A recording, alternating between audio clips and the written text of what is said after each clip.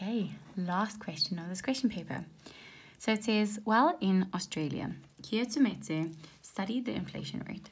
The attached answer sheet, so make sure that you have that, shows graphs and data regarding the monthly inflation rate for 2017 and 2018 in Australia.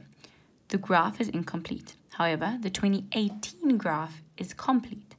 It says use the answer sheet and answer the questions that follow. So the first thing says, please complete the 5 missing bars for 2017 on the answer sheet. So what I've done is I've done a bit of this already, right? But I'm going to show you what you need to do. Firstly, put in these 2 pieces of information. Please do not forget those. That's very important. Then what I did is I said, okay, I'm finding it a little bit difficult to see which bar is which. So I went and I colored in all the ones. So these were the ones that were drawn. 1, 2, 3, 4, 5, 6, 7. We know 5 were outstanding. I've drawn them in, but I'm going to indicate to you how I did that. So firstly, I said 2017 are all going to be in pink, and you're welcome to do that. So all of these numbers here are the numbers that you need to plot. They said that 2018 had been plotted in completion, right, or completely, right? So we don't have to look at 2018. We're only going to be looking at 2017. So here it's plotted. Here we need to plot in 2.74. So go up here, 2.74 is halfway between those 2 numbers. Plot a little point there and then draw a bar down. Do that then for March with 2.38, April for 2.2, September for 2.23, and October for for November with 2.2. So you just go plot that in. Easy marks, right? Make sure that you are doing it correctly. Use the highlights if you want to. The top of your graph should actually be flat. So I have not done this particularly well. Make sure you use a ruler, right, just to help you there. But the color is also helpful. Okay, perfect. Let's now go on to the next question. So the next question says, comparing 2017 with 2018, state the month in which the difference in the inflation rate was the greatest and calculate the difference. So now what I've done is I've also done this just to save time in the video because I don't want you to see me doing calculations and calculations and calculations. What I've done is for each of these, I've said the 2017 number minus the 2018 number. Now, that might not be the best way of doing it, right? But that's just how I did it necessarily, right? Or how I chose to do it. And I've done that for each and every single one of these months. Okay, so you see I've written the differences here at the bottom. Okay, what did it say for the question? It said comparing the two, state the month with the greatest difference and what that difference is. So generally, when you look at inflation difference, you would say 2018 minus 2017. But the way that I've done it is fine. You're still looking for the largest number in absolute terms, right? So even when you have these negatives, it's still talking about a difference. And if you look across here, the largest difference between the two is going to be June. So then when you write your answer, don't say 2017 minus 2018. Say this number, 2018 minus 2017. The calculations we did were still helpful, right? But let's make sure that we write it so that there's no negative numbers, because I know that that often confuses students, right? In this case, it shouldn't be confusing. It's literally saying, what is the numerical difference between the two numbers? So make sure that you write that down. Okay, so for 4.2.1, you've done it on the graph, right? So you can just say on graph. For 4.2.2, we're going to say it's in June, as I showed you.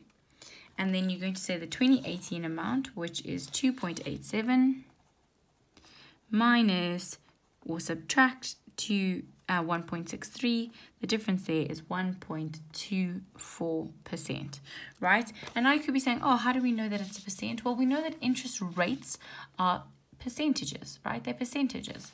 So you need to remember that also when it comes to inflation, because it doesn't explicitly say, well, it does actually. Okay. Actually says over here, so I'm talking nonsense. It does say, so you just need to read your graph, right? Do the difference the way I did. If you want to do it where you're saying 2018 minus 2017, you can also do that, but you'll still get to the same answer. Okay, let's do our very last question of this paper, and then we should be one on our way. 4.2.3 says, Q4.2 noted the trend in inflation rate from the end of October to the end of December. He then stated that a car costing 156,831.36 Australian dollars at the end of October 2018 would cost 6,500 Australian dollars more in the January of 2019. Verify showing all calculations whether this statement is correct. So firstly, let's start with the number that he gave us, the 4.2.3. The car is costing this, right, at the end of October. So we need to figure out what it is at the end of November and then the end of December, and that'll be our answer, because the end of December is obviously the beginning of January. Okay, so you could be saying, well, why are you doing November? Well, what rates were we given here? We were given monthly rates. So we now need to calculate this using our monthly rates. So to get from October to December, you have to go through November. So we're going to use this inflation rate and that inflation rate. So we're going to say this amount here, we're going to times it by 2.18. And then over here, we're going to times by 1.91. Okay, just be very careful there. Okay, so I'll show you the stepwise. You're probably like, oh, I'm a little bit confused here. Please remember that these are also percentages. I'm just writing these down because I know I'm going to use them. Okay, so let's start by doing end of October. So we're going to say 156,831.36, and we're going to times it by 2.18 shift percent. So that is how much it would have gone up, right, because of inflation just in the month of November. So we're going to write here, end of November is going to be 156,831.36 plus this increase in inflation. Okay, don't round it off yet, right? Just keep it like that. Add on the amount that it was originally, because that amount that we've just calculated is just the increase in inflation. So the total would be 160,250.2836. Okay, now we need to times that amount by that. Okay, so we're going to now say end of December, and we're going to say that amount, 160,250.2836, we're going to times it by 1.91%. Put that into your calculator. And the amount that it would be 3060.780418. Don't round off. Okay, that is just the inflation, right? So it's not the full amount of the car, it's just the inflation, the same way that this amount was just inflation. Okay, so now we're going to say, right, this is just the inflation at end of December. Then at the end of December in totality, right, is going to be the 160,250.2836 plus 3060.780481. So the amount of the car at the end of November plus the inflation that it would be added to it for the month of December. Okay, so it's just literally, all you're doing is you're doing like a repeated calculation here. It's not a difficult one, right? So the full amount that he would pay, right, for a car would be this, right? Obviously, this is then equivalent to Australian dollars if we round it off correctly. Okay, that's how much it would be, right? So that's how much it would cost at the end of December or the beginning of January. Remember, we say end of December is the same as the beginning of January. Okay, you could be saying, but what if I did it at the end of January? They would have to look at that because they didn't specify when in January. But generally, if they don't specify, you assume the beginning.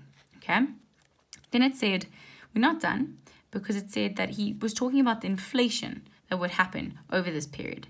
So the inflation that would happen would effectively be that amount plus that amount. So we need to add those two amounts together and see if it is this amount that he's saying, is right?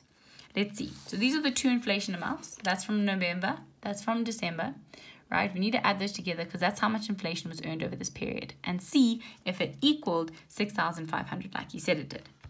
So put it in, 3418.923648. If you'd stored your values, it would have made this calculation a little bit easier. But if you're like, I don't need any more complicated sort of calculator work in my life, then you can just type it out the way that I have, and you'll see that the total inflation would be Australian dollar. Remember your units, please. 6479.70. Okay, which we know is smaller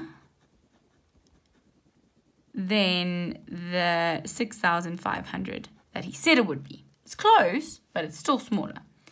Therefore, Kiatumete is incorrect.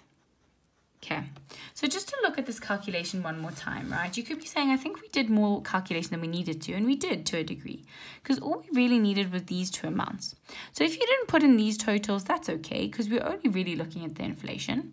So if you just looked at those, you added them together and then got your conclusion, you would have got all your marks. But importantly, you had to identify that you had to go through November to get to December. What some students would do here is they just go straight to December.